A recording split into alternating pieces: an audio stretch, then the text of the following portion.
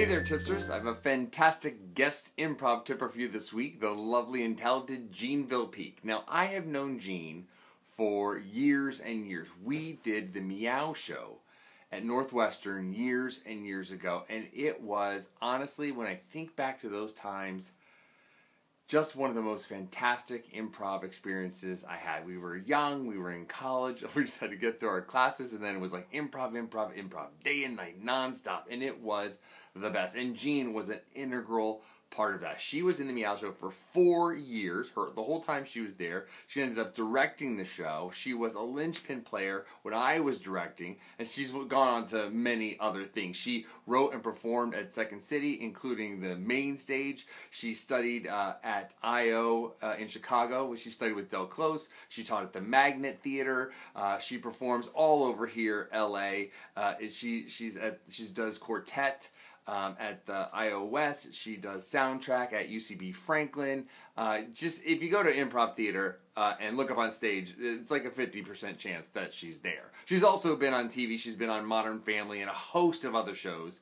But she's so great, and I just love Jean's work because I think it's so detailed and so delicate. I remember leaving class one night. I was done with class and I walked in, just saw a little piece of a show that she was in quartet, and she was doing this little bit with like gloves, like short little gloves, and it was such a delicate little precious moment that it was years ago, and I still remember it to this day. It's she just does such great, intricate, detailed work that just seems so effortless when she does it. So this tip, I think, is going to really up your work. If you sort of take it for, and implement it in your work, it's bound to make you a better improviser.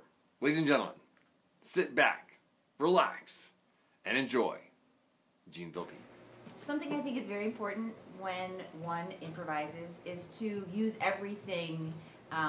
Like eat the apple and the core. If there's a weird moment where somebody kind of like swallows weirdly while they're talking, that's a great moment of discovery. So I would say dive into those weird moments when you don't know what's happening. I think that's one of those it's true evidence that that was a surprise to everyone on stage, and that could reveal a lot about a character. Or if something is weird and you don't know how to shake someone's hand, I would say just lean into that moment, just play with that for a nice amount of time, because so much can happen without words that will show everybody, and that is something that's so real and organic to the moment.